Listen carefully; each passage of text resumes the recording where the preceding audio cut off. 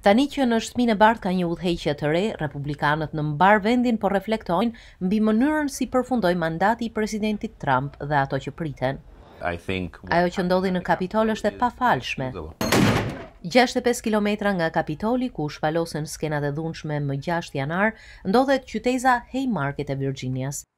Chris Morris, imigrant nga Jamaica, votoi për ish-presidentin Trump. Mendoj se pjesa më e madhe e atyre që sulmuan Kapitolin e bën në emër të zotit Trump në mbështetje të tij. Kjo ka thelluar përçarjet në vend. Demokratët e akuzojnë zotin Trump se nxiti dhunën në Kapitol, duke e përsëritur pretendimet e pabaza se zgjedhjet u vodhën. Ja si reagoi ai pas incidentit.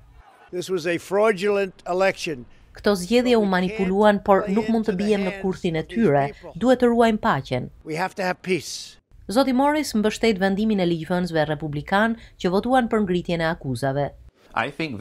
Mendoj se ishin të revoltuar nga fakti që dikush me autoritetin që kishte zoti Trump nuk reagoi as pak si i takon një presidenti. Mendoj se zoti Trump dha një përgjigje shumë të dobët, thot Aaron Sewell, mësues nga Iowa. Ai tregon se nuk votoi për zotin Trump dhe fajson përkrahasit e tij për dhunën. Revoltimi i tyre arriti një pikë kulmore, ashtu siç ndodh kur je i zemëruar dhe nuk i mendon mirë veprimet që bën. Mendoj se qëllimi ishte më i keq se ngjarjet, thot Deborah Tilger, fermere nga shteti Washington dhe përkrahase e ish-presidentit Trump. E organizuan sulmin që ta bëjnë presidentin të duket keq. Mendoj se sulmi ishte planifikuar nga demokratët, thot pensionistja nga Iowa, Marilyn Clark. Ajo nuk beson se protestuesit ishin përkrahës të presidentit Trump. Mendoj se mes tyre mund të ketë pasur ekstremist. Jetojmë në një klim shumë të polarizuar, thot Christina Morcom nga Texasi. Ajo sheh pika të përbashkëta në skenat e Kapitolit dhe demonstratat me thirrje për drejtësi racore, ku pati njerëz që nxitën kaos dhe kryen akte vandalizmi.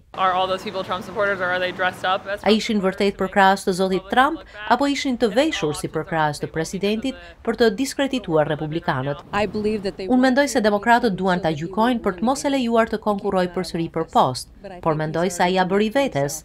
Unë nuk besoj se duhet t'ja mbyllin çdo mundësi për të konkuruar për post publik në të ardhmen. Këto pikëpamje të ndryshme për ngjarjet në Kapitol dhe ish-presidentin Trump pasqyrojnë përçarjen në vend, si dhe brenda partisë republikane.